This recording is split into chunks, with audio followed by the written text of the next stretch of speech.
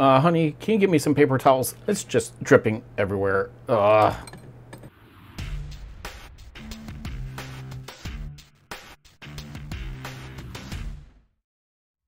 ELEGOO reached out to me to see if I wanted to try their newest and latest resin 3D printer, the Saturn IV Ultra.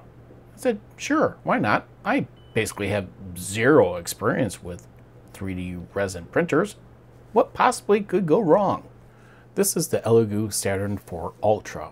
It starts out at $399. There's also the Saturn IV that starts at $299. So currently we're going to be reviewing the Saturn IV Ultra. Let's go over some of the specs, shall we? The build size on the X is 218.8, on the Y it's 128.8, and on the Z it's 220. The display resolution is 11,520 on the X and 5,120 on the Y. They claim it's about 12K. There is automatic bed leveling that starts on every print. You have a mechanical sensor alarm, AI camera detection, camera monitoring with time-lapse, Wi-Fi, temperature control detection, and tilt release technology. It could also print really fast. You're looking at up to 150 millimeters per hour max. There is also power loss recovery. Oh, one moment, we got some peely action.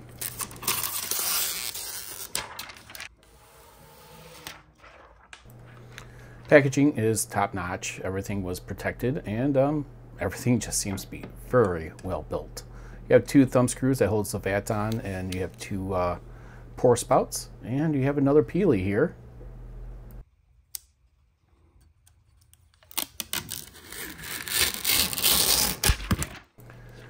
The build plate has a nice texture to it, so I do not know how well it will stick, so we'll definitely be giving that a try with some prints. I like that it has this hinged cover that's frictioned, so it could just stay up and go down, however you so choose. Let's go ahead and attach the antenna. Yes, it only has Wi-Fi, it does not have Ethernet, and lift it up. You get this very bright yellow USB thumb drive that comes with Chichu box software, as well as installation files and everything that you need to get going. Go ahead and plug in your DC converter, and you're almost ready to go. Yeah, it also has a real nice touchscreen. I failed to mention that. And when you power it on, it will go through a device self-test. And it only takes a few seconds for it to finish. And after it's done checking your Z, X, and light source, fan status, LED temperature detection, and mechanical sensor, it'll be off to the races. And I believe it only takes about 20 to 30 seconds for all this to complete. And the touchscreen is very responsive. First thing you're going to want to do is connect it to your Wi-Fi source. What this will allow is to do Wi-Fi updates directly to the printer, as well as send files to the printer to print. So let's go ahead and connect, and already we have a new version. I was sent this about 2 weeks ago, and it's nice to see that they're already updating it. So go ahead and do your updates as often as you can. All right, let's go ahead and reboot it and make sure our updates applied. And of course, it'll do a self-test once again. Now, I'm pretty much a rookie when it comes to resin printing. Last time I touched a resin printer was over 3 years ago, and I've never seen something like this. Maybe you have. It is called a Z tilt release. Whoa, that is definitely something new to me. Now again, it may be not new to you, but yeah, please tell me what the benefit is for this feature in the comments below. I have no clue. Now, this also has this AI camera, and you could monitor it through the app, as well as do time lapse, and it will detect errors, and if it needs to be refilled. And you'll see that max for the line back there. And do not exceed it, because you definitely do not want any spillage when it comes to filling up your resin. Since I do not have a wash and cure station, I went with this water washable resin. Again, you definitely want to make sure that you follow all safety protocols. And what are those safety precautions? Wearing gloves, wearing eye protection, maybe wearing a respirator, and definitely using this in like a garage, open air environment. And now let's talk about today's video sponsor, PCBWay. Are you looking for a PCB manufacturer? Are you looking for rigid, flexible PCBs? Are you looking for them to assemble them for you? Well, they can. And they also offer other services such as 3D printing, injection molding, and CNC. Heck, they even have a community section where you could buy a project and assemble it on your own. If you're looking for any of these services, please reach out to PCB Way. I would like to thank PCB Way for sponsoring today's video of the ELEGOO Saturn 4 Ultra. Now I did wirelessly send these files to the printer for printing. As you can see, you get a lot of information on the display right before the print starts. And here's that Z-tilt release in action. Again, I don't know what this is really for or what it's about, but again, if you could, please comment below on what this feature really does and what the benefits are. It says like on ELEGOO's site that it's for quick release or something. Now, since it has a camera, you really don't need to have the lid open at all. And plus, you want to have it closed so that way, you know, it doesn't have any UV light going in. So you just go into your slicer software, choose your box, and go into the camera, and you can now monitor your print that way.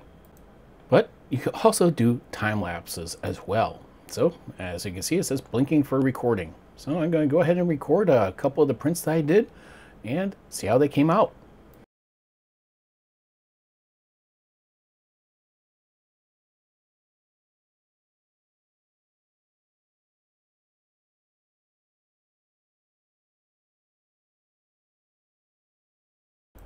Now that is some pretty darn smooth time lapses. And 4 hours and 7 minutes, we got this house printed. Pretty cool. And I did do the tree or the supports auto-generated, and I maybe shouldn't have done it like that.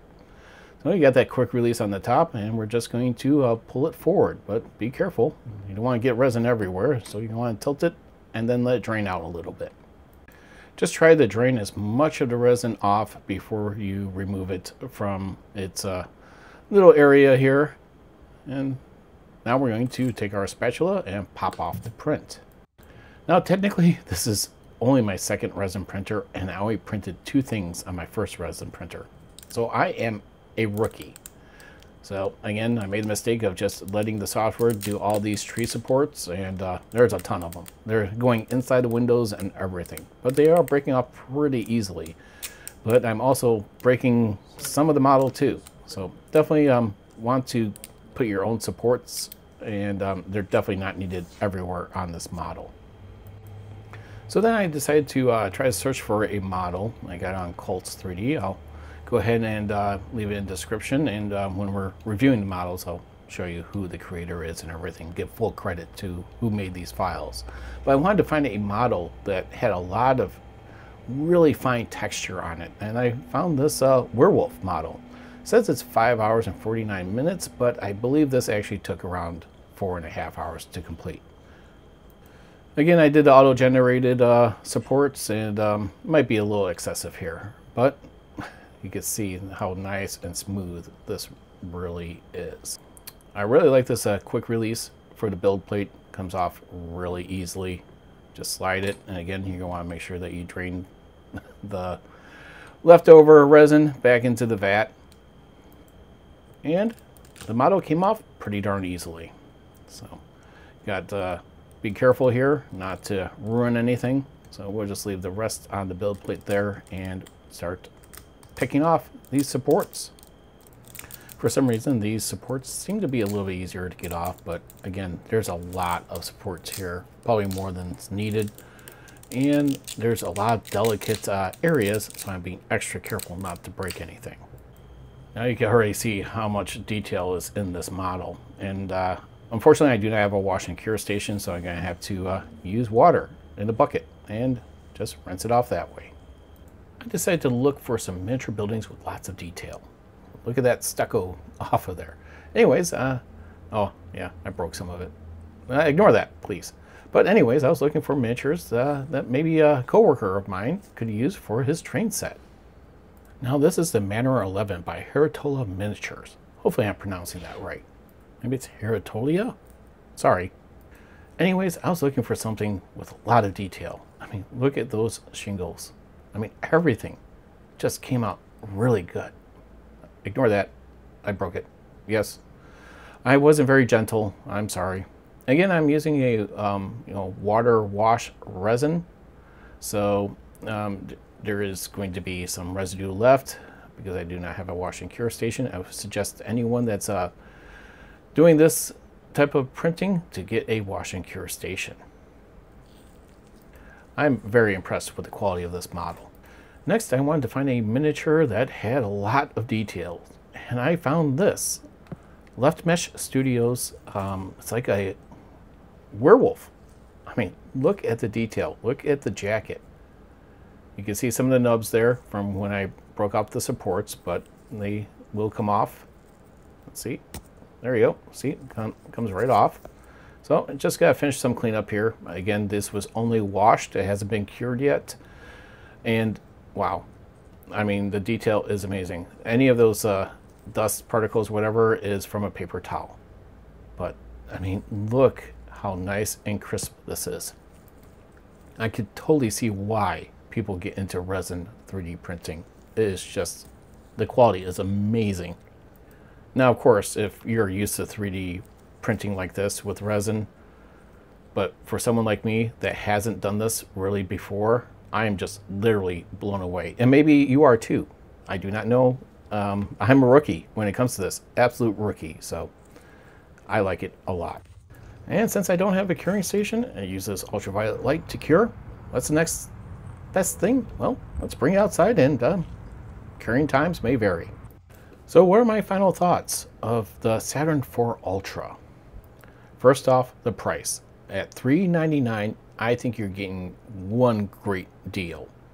And you get a ton of features. You got that tilt release technology thing. Still don't know what that's all about. You got the fully automatic bed leveling. You got the mechanical sensor alarm, AI camera, the camera real-time monitoring, Wi-Fi, temperature detection, resume print after power outage, over-the-air update, capacitive touchscreen, and it produces some really stellar time lapses. And last but not least, print quality is, as far as I'm concerned, very, very good. Now, what are some of the negatives? Well, no product is perfect, so let's go over some. You notice on the back of this machine it has some type of accessory port, and there's no VAT heater. Apparently that's important. And lo and behold, just today, when I'm editing this video, ELEGOO releases this mini chamber heater. It's not just for this, but it's also for other 3D printers as well. Now, some say at this price point, maybe it should have one, maybe it shouldn't. But at least there's an offering from ELEGOO as a solution. Now, no matter how hard I tried to drain the extra resin off, I would still get a couple drips on the machine itself. And that is a big no-no. You definitely don't want any resin falling internally in the machine. But then again, I looked, and there's actually a drip tray that's supposed to come with it. Now, this is a review unit, and mine did not come with this drip tray. So, ELEGOO, if you wouldn't mind, please sending me one. Hopefully, it was just forgotten about, and everyone that receives this machine will get that drip tray, because that is a must-have. Now, there's personally a reason why I stayed away from doing anything with resin printing, because I'm on crutches with one leg and I always worry about cross-contamination. Now, resin printing isn't for everyone, and with the resin printing, it's definitely, you have to be careful, and the fumes can get to you. So, I would suggest doing some more research and making sure that if you get into resin printing, that it's something that you are looking to conquer yourself. Now, hopefully I've given you enough information to see if this 3D printer is right for you. Of course, there's links down below to, if you so choose to purchase it. I do thank you for tuning in to Tripod's Garage. Please have a wonderful day, evening, or weekend, or whenever you decide to watch this video. Thanks again for tuning in, and we'll catch you the next time on Tripod's Garage.